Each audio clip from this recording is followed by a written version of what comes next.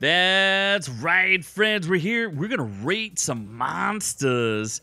I'm the man you may know, Z, and I am joined by my man, Gigablast02. He's going to bring the heat from the monsters. We're talking monsters. And we've got a tier list because we've got some monsters we wanted to talk about. We wanted to rank them, you know? And, there's nothing better than ranking monsters in the morning or the evening or the afternoon. So you've got some monster experts or even real late at night, whatever you want to do. We are here for you. We're going to bring it, and we're not going to tip our hands on which monsters they are. You're just going to have to be surprised along with us as we rank these monsters. We have a fantastic tier list for you. And the first monster we're going to bring into focus is a 2006 film from Bong Joon-ho. I looked it up. It's The Host. The host with the most. It's the Host monster. And he kind of looks like this thing. And part of what we're doing here today is we're going to rate these monsters on their destructive capabilities, their coolness as they walk down the street and get recognized, or just are cool in general. Maybe they smoke cigarettes. I don't know. And then maybe we're going to rate them on how easily you can beat them. So with our first friend here, he is a toothy monster who jumped into the river and came out much bigger. It's the Host. And you said, yeah, I'm pretty sure you said you had the pronunciation. I'm going to say good luck with that, sir. Okay, from what I remember, I think it's called the Guamobu. Okay, Guamobu. I agree with you. Whatever it is. So it starts with a G. Yeah, it starts with a G. It's not the big G. He's kind of a little G. So this movie's. I've seen this movie, and how familiar are you with this monster? I am not entirely familiar with the kaiju. However, if you look back at the essence of what the creature itself was able to achieve, you kind of look back and you remind yourself of how Shin Gojira actually played out, where it started out as this creature in the water, and then when it came on land, it was slowly evolving, and people are like, we got to stop this thing because we don't know what's going to happen. We don't know how bigger this thing's going to get. And I mean, even just looking at an image of it kind of reminds me of how the how the internet pronounces is that the Kanata-kun now looks like. That's a really good point, because this thing definitely it evolves. It seems to gets different. It does get bigger, but it's not like it doesn't get as big as like the mass of what Shin Gojira did, but it changes. It evolves itself as it goes out through the movie. Yeah, it's a pretty. I've seen the movie a couple of times, and I really do enjoy this one. It's from one of my favorite directors and one of my favorite movies of all time, Parasite.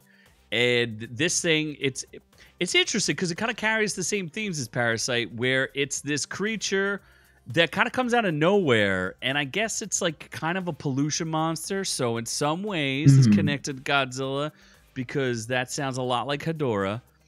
So it's kind of like this pollution monster. And what's really interesting about the movie is it takes a very personal, like it abducts one. I mean, it eats a lot of people, but it abducts like one child, and they're trying to recover the child. Like this family comes together to try to find a way to get the child back, because I guess it's like, I don't know if it's going to eat her later. It's unclear exactly what his motivations are. But his motivations are for the script. Yes, they are for the script. So it's a little bit deeper than your average kaiju movie. So I'm gonna give it's destructive. It ate a lot of people, but it's not like, a Godzilla type can just stomp and kill like hundreds of people. This thing can't. Right. It's not doing a lot of damage. It's a killer, but it's not exactly. Like, I wouldn't say it's exactly a destroyer in a sense. Because, I mean, I could be wrong about this, but it doesn't, like, tear anything down for the most part. Just if anything, it kind of exactly how you said, it just kind of kills a lot more people than it does actually destroy things. Yeah, it likes to eat people. So I mean, people are tasty at times. What do they say? Soylent Green is people. So it already discovered the secret. And then I think as far as cool, it's pretty cool. It's hard to look at because it's weird and it kind of like seems to keep changing. It reminds me of like a Resident Evil kind of creature. Like in Resident Evil 5, you have to fight this guy and he injected this mutagen within his body. And when I looked at that thing, I went, that looks exactly like the thing from Resident Evil 5. Yeah, it kind of does. It kind of does. This is really weird. And then I'm going to say the way you kill it, I think they tried to kill it conventionally and it like swan dives into the lake. So it knows how to hide in the water and that's difficult to do. And no one's invented an oxygen destroyer as far as I can see. So I feel like it's going to sit in the A tier. Is that a good tier or should it be a B tier? I don't think a lot of people know about it, but I think it's still a cool monster. But I think it's cool. It can't do a lot of damage. Right. I think it's setting the standard for what we're doing. I think we'll have to see how the rest of the tier list goes. But from what is presented right now, I'm willing to give it around a B tier, A tier kind of deal. All right, let's sit it in the B tier for now, and then we'll come back to them later. We'll see if we feel comfortable with this. The next one we have, speaking of people or monsters that love bridges, because it makes its home in a bridge, and then our next friend here, he also parks himself on a bridge, specifically the San Francisco Bridge, and more specifically, it came from beneath the sea from 1955, the giant octopus. Now, this one holds a special place in my heart, and there's a very specific reason for that. It's because this is a Ray Harryhausen film. Well, it's not his film, but he did all of the effects for it. And anything that Ray Harryhausen did, who's the master of stop motion, they in fact said that this movie wouldn't exist if he didn't do it. And I mean, he's like the god of practical effects. There is no man, from my understanding of Ray Harryhausen, he used to just be like, tell me what you want me to make. And then he would sit in his basement for like hundreds and hundreds of hours filming. He would take a picture of each stop motion tiny little thing that he would move on these damn things, and then just keep filming it. And it was like the dude would kind of work on his own. I think he had an assistant at some points, but the man was a machine who would just do all this on his own. Now, the thing I think that's funny about it is its destructive capabilities kind of limits itself to one bridge because it doesn't like the San Francisco Bridge very much. So that's kind of the entire scope of the movie, is that it attaches itself to a bridge and then it kind of just menaces from there and doesn't do much else. I mean, it can't move that far from the water, I'm going to assume. No. Yeah, I know the stop motion guy for a while now. Actually, my father, he's the one who even really taught me anything about stop motion. And when I was being homeschooled, that was my assignment, was to study up on that guy. Oh, really? That's awesome. And honestly, stop motion is a credit, my friend. Like, to have the patience, the wit, and just a small dent could throw everything off. There's this one guy on YouTube that I'm going to shout out. His name is EG_Elm, and he does incredible stop motions. Very, very well done. And I don't think I would have the patience necessarily to do it, but that's why I do more so of the directing than I do the actual taking the time and actually like putting pieces together. But for the creature itself, it's a giant octopus. I mean, to be just quite frank, it is the Kraken in a sense. Actually, yeah, it's essentially the Kraken. It's on a bridge, and I mean, we don't really get a nice scope of how much he does within the entire film, other than he's able to camp there for how even long was he even on there, to be honest. I know at some point he goes back under the water, but I mean, I hate to rate anything that Ray Harryhausen did lower than like a B tier. I'm Oh no, tempted no, no, to yeah, put no, it on most the definitely. C tier. It can do a lot more damage than the host did. And he's an octopus, so he's not like the coolest thing on earth. But he But does. you have to give it credit for the fact. I mean, it's like an octopus in stop motion. I mean, just those two words together tells you how much attention to detail that this man had to give it. So cool factor, I would personally shoot it at least to a 9 out of 10 because it's an octopus, so that's the only negative credit I'm going to give. I mean, it's not anything special, but it's the attention to detail that was in the model in order to make the stop motion project happen is what I'm going to give its credit to. And it makes him pretty cool. How about we go A tier on this guy? Because he could do a lot of damage too. Like if he wanted to, I'm sure he could mess up more than a bridge, right? He could mess up, like he could crawl into the city a little bit and pull down some skyscrapers and then exit back into the bay. Hey, I think the lesson that we should all learn here is don't park your city by the bay or else a giant octopus could enter it, right? Yeah, the biggest message you had Kong, which was just about an emotional connection between monster and human. We had Godzilla, which was don't fuck around with nuclear radioactivity, and then Giant Octopus says, "Don't park near the ocean." Don't park near the ocean.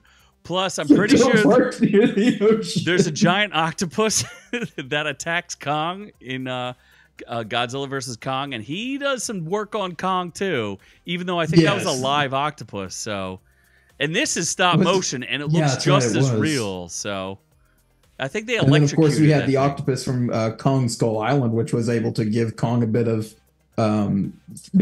trouble. So I definitely think that the octopus itself, like the one from the giant bridge, I think it would definitely be quite indestructible. I'd say because I think octopuses in real life are hard to pull apart themselves. So imagine like that as a bigger rubber octopus. Yeah, I would say A tier is fitting for it. Yeah, I hate to put anything that Ray Harryhausen touched any lower than that because I feel like that's disrespectful to like a man who's such a legend. So let's yeah, and I think the coolness factor also needs to play in the fact that if it wasn't for those monsters in the past, we wouldn't have the monsters we have today. Very true, very true. So let's go to the next monster. This one's going to be controversial because it's from Ghostbusters 1984. We're talking about the Stay Puft Marshmallow Man, and I'm going to make a case to put him in a controversial tier. If you don't remember, Ray Stantz? Ray was asked to think. They were asked to think of your destructor. Gozer says to them, you know, whatever appears in your mind will be your destructor. And the rest of the Ghostbusters are like, clear your minds, don't think of anything. And then Bill Murray says to Ray, you thought of something, didn't you? What did you think of, Ray? And he's like, I couldn't help but think of my time roasting marshmallows. I thought of the Stay Puft Marshmallow Man. I mean, that instantly makes him an S-tier coolness factor. Is you're going to get destroyed by a happy giant marshmallow man. I mean, his destructive capabilities, I don't know. Maybe this is not as controversial as I think because he's a big giant marshmallow man. Like, what are you going to do against that? He's almost impervious to damage unless you have a giant nuclear reactor on your back. Like, what do you do? So my thoughts, especially on the Stay Puft Marshmallow Man, is though the movie didn't portray him as an exact threat for the most part, I believe it was either in a comic book or it was a book in general. But one source material proves that the Stay Puft Marshmallow Man is actually indestructible. I mean, even when they gave him these the heat ray blast and he was taking it all, he just got like a little scuff on his face. Yeah, but it wasn't until they crossed the streams on a dimensional portal of divine power that exploded, and that was the only thing that really killed him. And of course, I mean, why wouldn't it have killed him? That power source, exactly as the guy said, would split atoms into molecules or things like that. So the fact that that was the only thing that we got to see really destroying the Stay Puft Marshmallow Man didn't actually show his capability, but the thing itself only took the form of the Stay Puft Marshmallow Man. it wasn't actually a Stay Puft Marshmallow Man. Yes, that is It would be like if it'd be like if a apparition took a figure and just took the closest thing that it saw and became that. That's all the Stay Puft Marshmallow Man was. The thing underneath the facade is the actual powerhouse itself, and I think that alone is what makes it an S tier. Yeah, I think you're right, because I was thinking it was a lower tier, but now that I really think about it, especially considering like they tried to damage him with the proton packs and that did not work at all. Proton packs, that's what I was looking for. I'm gonna say that they literally they couldn't do anything against him. They had to break a dimensional gateway. I think that puts him up the streams. Yeah, like didn't you say that would, molecularize all of our atoms and destroy all of it? Exactly. Hey, that's what we got to do. Sometimes that's what you got to do. So I agree, S tier. I mean, I couldn't think of anything more horrifying being in New York City than watching a giant marshmallow man stomp on my car, my taxi. I'd be like, can I get... New York is bad, but that makes it the worst. You come from Japan to get away from Tokyo, and then all of a sudden you go into New York, and then there's a big marshmallow man. You're like, what the heck? What did I'm trying to get away from me, people? Yes, that would not make me a happy camper. Okay, so no, not me either. All right, so we're in agreement here. Let's move to our next guy. This one could also be controversial because I think I have a point to make about him, and maybe this isn't the best picture ever, but I think you get the idea. It's the Cloverfield Monster, the Matt Reeves directed J.J. Abrams problem of Clovey, the Cloverfield Monster. I am of mixed thoughts of this one, and I don't know how you feel. When did this come out? 2015? Is that? No, that's way too... I think it was 2013 or 12. It was 2008. Like 2008, yeah. No. Because I remember it came out when I was little. It's like, yeah, it's like the first found footage monster movie ever made, right? I'm going to say. Right. I do remember it making me kind of nauseous when I saw it, where I was like, I don't feel so good watching this because the shaky cams are too shaky. Right. That's how I felt like about the Blair Witch. It's like, it's not that I hate those kind of films. It's just with the amount of running that Cloverfield especially had, and it made it hard to pay attention to, because with Blair Witch, it actually gave moments where it focused on the characters, and whenever there was a running scene, it was like it was cut up or it was blackened to where it's like it wasn't hard on the viewer's eyes. Yeah, I agree with you, because this movie, I don't normally get motion sickness, but this definitely gave it to me, and Blair Witch definitely did not. So, I mean, Cloverfield's destructive capabilities are clearly pretty big, but right. I'm almost going to call Cloverfield a fraud. And here's how I feel about it, because they attempted to make a Cloverfield universe, and you may not know this about me, but I am one of J.J. Abrams' I am his arch enemy, if you did not know that. I have actually given recorded speeches about how much I hate J.J. Abrams.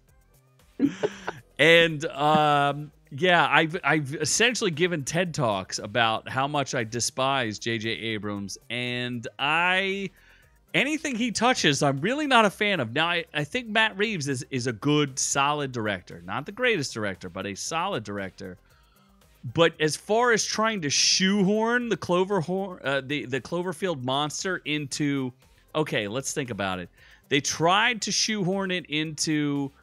What was that big Netflix movie that showed up after a Super Bowl?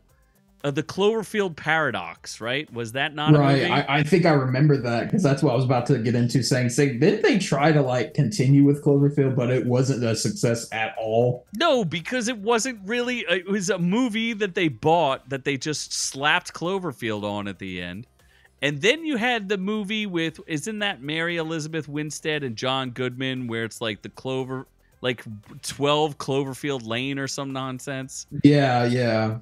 Okay, that might not be the name of the movie, but they shoehorned. That was another movie that was purchased, and then they just kind of threw the Cloverfield. You can't do that. That is not fair to the Cloverfield Monster. right? And then, if I remember correctly, there was a World War II zombie movie that was actually very good that they tried to make a Cloverfield movie, but they blew it, and I cannot recall the name of it. But it was actually a pretty good movie. Oh, what was the name of that? It's like Operation Overlord or something like that. I think that's what it was called. Operation Overlord is a solid World War II zombie movie. And amongst all of that, they originally were going to shoehorn Cloverfield into that, but it did not work.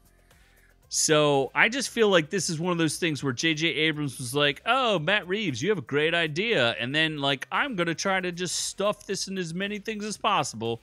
And it just didn't work out. And it's a shame because they essentially destroyed the Cloverfield franchise, to me, personally. So that ranks him much lower because I just feel like we were sold a bill of goods and we were never given that bill of goods. Like, oh, look at this giant monster that's going to be super cool. It's going to be the next super awesome kaiju. And then they just, like, trashed it. Which it makes it, to me, it's either a C tier. I would normally give it an F tier, but I could agree with a C tier because there is no D tier. Because it does do a lot of damage. Like it does, and it does blow up, who's that girl who's, she was in a bunch of films, and I cannot remember her name. She was in the one where they did a spoof. It was Seth Rogen and James Franco did a spoof of, it's like called The Dictator or something like that. I'm really bad at remembering actresses' names, by the way. If you did not, I was about to say I'm not recalling this one at all. Actually, she's in Cloverfield. She's also in The Dictator. She's also in. I think she was like the co-star of Masters of Sex. One of these days, I'll definitely didn't see that one. No, I mean, I just know it from knowing it. But what do you think about like his tier level?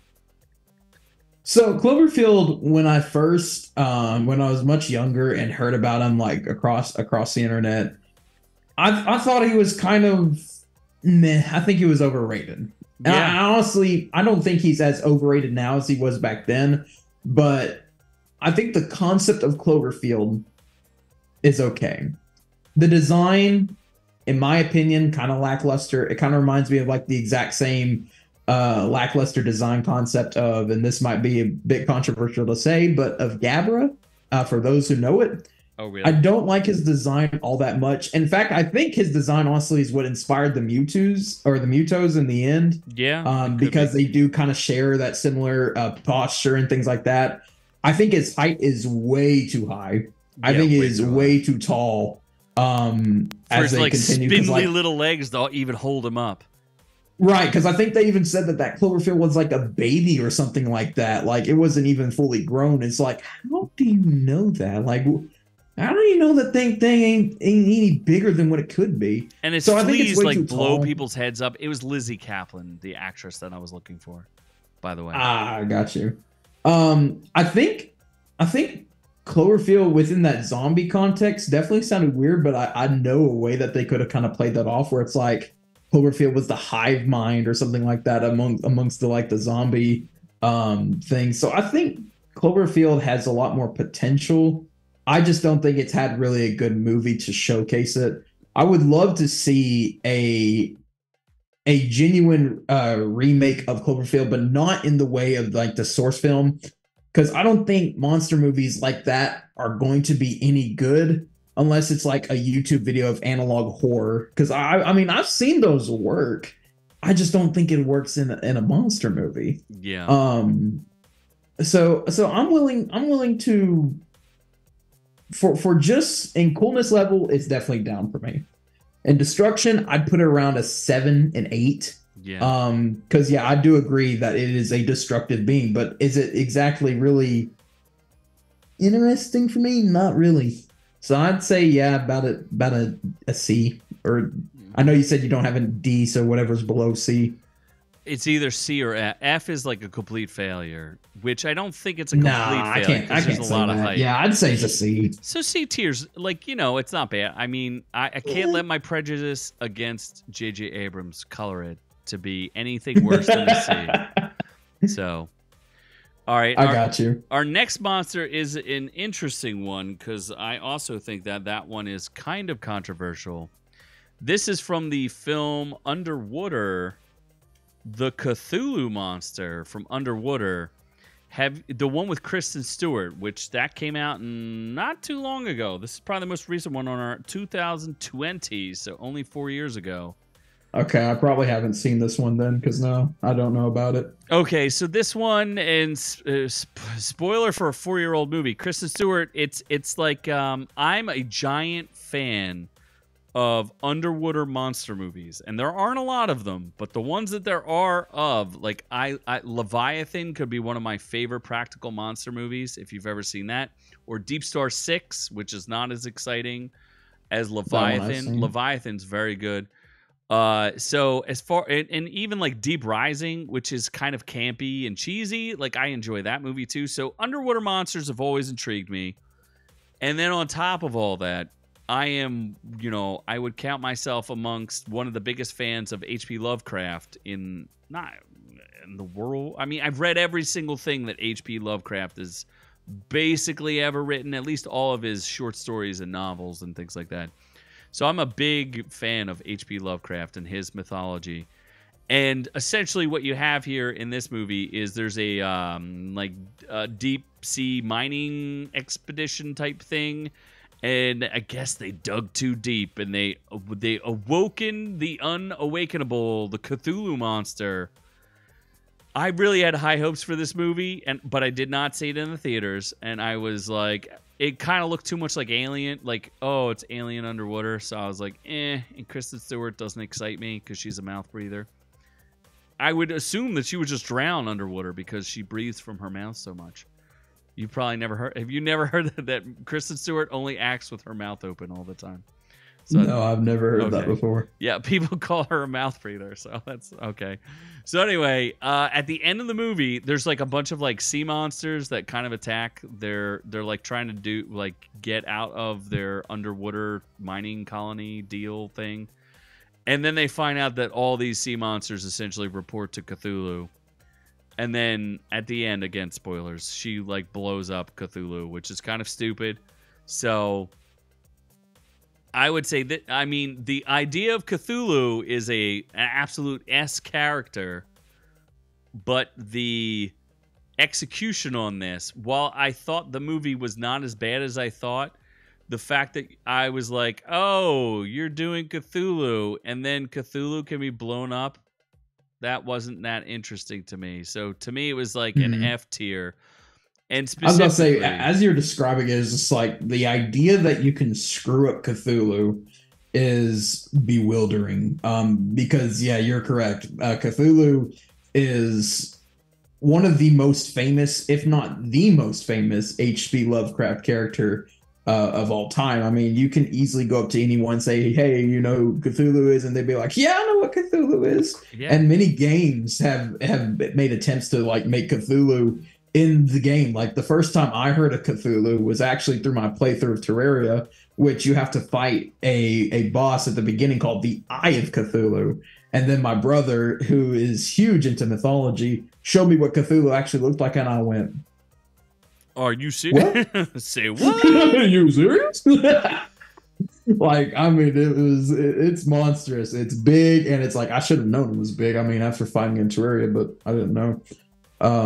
But no, if you're telling me that in a movie where they had Cthulhu as the main antagonist and they blew him up, yeah, that to me at least sounds like an F tier. Yeah, I just feel like it was a wasted opportunity. It's fine to have like a giant monster, but the problem I have with it is that in the best depictions of Cthulhu, and even Love, Death, and Robots had like a really good kind of Cthulhu mythology. It's not so much that Cthulhu is this giant monster that's going to like stomp and wreak havoc on things. He was even in South Park. I mean, that's how iconic Cthulhu was. is that you have this this monster that is almost like unknowable, and like it damages you psychically. Like your mind can barely handle. You can't comprehend how horrific this creature is. And I think while they did kind of a good job with the barely able to comprehend how horrific it is, the fact that they even made it part of the mortal plane makes it kind of weak. So, and as I've never heard anybody say that Underwater's like an amazing movie or anything like that. It's basically like Alien 3 plus big monster at end. So I have to put it in the F tier. And Kristen Stewart, she's just such a strange actress. While I think she can be a good actress, and she's fine in that movie, I cannot stand behind this depiction of Cthulhu. How's that sound? Yeah, I'm gonna have to agree. Just going off of what you're saying in this one, because I haven't personally seen the movie myself, but if everything you're saying to me is a basic description of what this monster is to be, I really don't foresee him being anything threat level, at least compared to the other monsters that we've already compared it with. Yeah, I mean, it claims it can destroy like the whole like world or whatever, but I don't believe it because it got blown up by like Kristen Stewart. So anything that she did, I don't think it's not replicable, or anything that the small lady can do. Yes, I'm pretty sure every other monster on this list could have done. Yes, I feel that way. And that leads us to our final monster for tonight, at least. And this one, it's kind of like, it's weird because this is probably one of my favorite kaiju movies of all time, Pacific Rim. And I couldn't pick a specific kaiju because none of them are distinct enough for me to be like, look, I know they all have their own names and they're all like, they have their own abilities. And I think it's interesting. Like I've watched people do analysis on YouTube where they're like, right, oh, well, you know, they knew the other, the kaiju, you know, because they're all clones or whatever. They all knew the weaknesses of like, you know, the Chinese robot and the Russian robot and the Australian robot, but they never knew that, you know, Gypsy Danger or whatever the hell it's called was out of commission and nobody really knew. Like, it was an analog robot. Nobody knew it was going to come back and work, and it didn't have the EMP didn't work against it. But the monsters are so kind of generic. They could all just be one generic kaiju, so I kind of lump them all together because there wasn't one that I was like, oh my gosh, this is so iconic, right? Yeah, because like the category 10, I guess, the category 10 kaiju, I think the only difference was its size. I mean, that's the only difference I saw progressing, is that some of them have more unique abilities in terms of like one kaiju was able to fly. Yeah. The other kaiju was just a gorilla. Yeah. And then another kaiju was more so of a sea serpent. I mean, that was kind of the distinct differences, that they just chose a different animal per kaiju. Yeah. But I'd have to agree with you. I wouldn't say any of them were really a standout. Like how the MonsterVerse is kind of portraying their Titans, is like each of them have a unique ability and an element that sets them apart from others. But I think in Pacific Rim, they were kind of on a loss with that, because of the whole, it was constructed from an alien world, and exactly how you said, they're all clones of each other in a sense. They didn't have the iconic, they just weren't as iconic as other creatures. It kind of falls into that whole whole Cloverfield of like kind of a generic monster design. I mean, when you look at the Toho designs, and all of them are so unique and instant. Like, you could see a silhouette of you know, Ghidorah or Gigan or almost the majority of them, and you instantly recognize what they are. And here they all each have like this trademark thing to them that you can associate them with. And here you had them, and I feel like they were more a story element than they were unique creatures that I'd be like, Yeah, I specifically remember the one that's like kind of like a gorilla, or like you said, they're just kind of generic. And I even watched the show, the anime on it, and it was kind of the Yeah. same thing. Like, I enjoyed it, don't get me wrong. Pacific Rim, flat out one of my favorite kaiju movies ever made. The Mako, what's her name? Mako Mori? Is that her name? The lead female character, Mako. She redefined the Bechdel test because she has her Oh own yeah, character. yeah. No, I think you're on the right track. It definitely started with an M, and I think it's Mako Mori. yeah, I think it's Mako. Yeah, I think it is. And she had her own plot line that didn't involve, like, she wasn't revolved around a man. Like, she was a strong, independent woman, and she had a really great story. I really liked her story. It was engaging.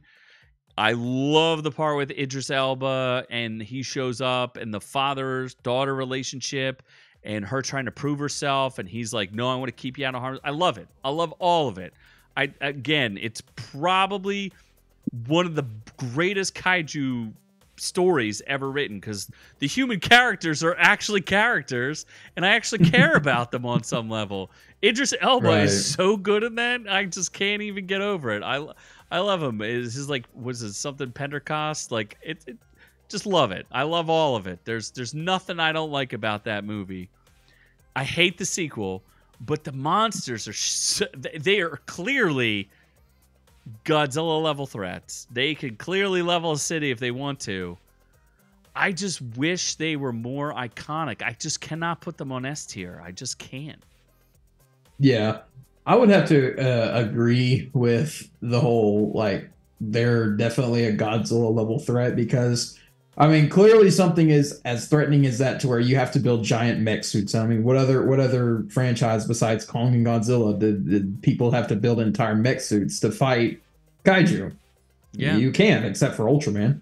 But it's the idea in general that fuels the creative passion for the design of the kaiju, to where they put more focus onto the robots more so than the actual monsters themselves. And I feel like if they gave a little bit more personality to each of the monsters, I feel like you're right, that they could be distinguished in their own right.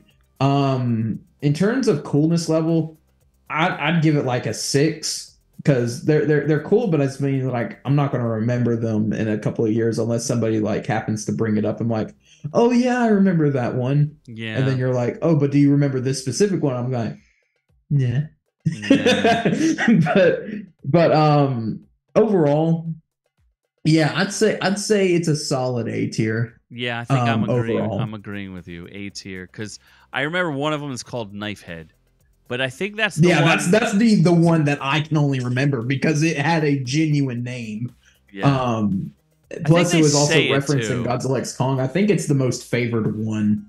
Yeah. I think we did a pretty solid job of rating our monsters here. So I'm going to run through it real quick. Just give everybody a summary. We have the host at B tier. Not any disrespect, but he's just not big enough to do that much damage. We have the giant octopus, which clearly wrecks a bridge and could wreck other stuff, but chose not to because he's classy. We have that's an A tier. We have the Stay Puft Marshmallow Man, who is clearly an S tier. I don't know why I thought anything other than that, because it's horrifying and damage worthy, very difficult to defeat. We have the something at C tier. What the heck was that one? Cloverfield? Yeah, Clovey is down at C tier because Clovey is just a general disappointment. Now, I'm going to say the Cthulhu-like monster from Underwater, because Cthulhu is his S tier. But the Cthulhu-like monster from Underwater is an F tier, because it failed. Yeah, Drinker does this little joke thing when it's like it's supposed to be a stand-in for a character, but it fails to do it. He goes, insert name impersonator. So that's what we're going to call that one. The Cthulhu impersonator. The Cthulhu impersonator right there. It ain't going to do nothing for us. And then we have our generic kaiju from Pacific Rim, regardless of how much we might like that movie. The monsters were not specific enough to be exciting on any level. They just compared to even like Monster X showing up in Final Wars, like that thing shows up for like all of less than 5 minutes, and I'm still like, wow, that's pretty iconic. And I'm not getting it from Pacific Rim, even though I think Pacific Rim as a movie is S tier. So that's our list. What do you guys think? Do you guys think we screwed this one up? We may have, because we could be off kilter.